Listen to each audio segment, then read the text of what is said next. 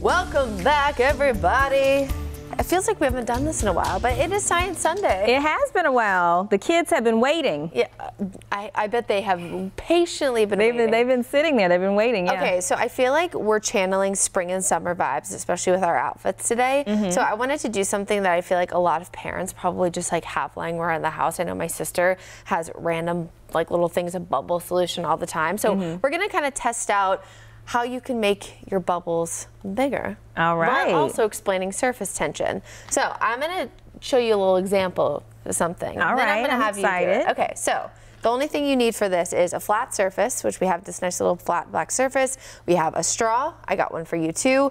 Bubble solution, which I put in this fancy little beaker that I found actually in the kitchen this morning. And I also have a spray bottle with some water. So take my straw, and I'm gonna dip it nicely into this bubble solution. And then I'm gonna go like this and try to blow a bubble. Look what happens.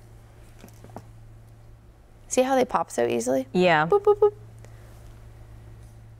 Not getting much there. You wanna try? Yeah, okay, let's see. Yeah, it's not looking great. I didn't get anything. I got nothing, guys. Lame. Okay, watch what happens now. All right, so I'm gonna take everything off and I'm gonna use my little spray bottle. Beep, beep, beep, beep-a-dee-doo. I would tell anyone doing this to first of all make sure it's on like the little misty setting, not the aggressive one, because this morning I sprayed it all the way over there.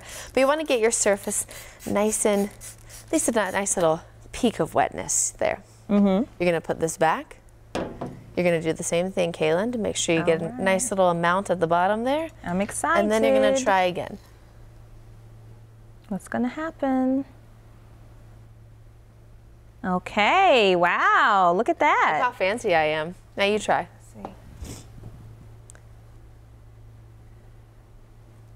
Look at that.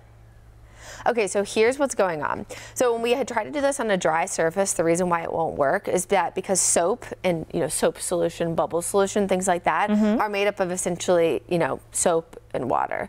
So it kind of breaks up the surface tension by allowing for water to kind of be in between all of those soap molecules. But what happens is when you have a dry surface and you try to do the same thing, the outside water evaporates and that makes the bubble too thin. So when you go to pop it, it pops, right, super easily. But when you add the additional water, it's allowing it to kind of hold on to its surface tension because it keeps that water molecule in place instead of allowing it to evaporate. So it's kind of sitting on the top of the water molecule. So we see it now. If I touch it, does that also, okay. Okay, but watch this.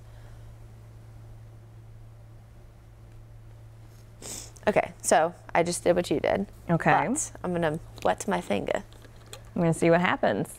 Beep, beep. Oh. Live TV, people. All right, let's try that one more time.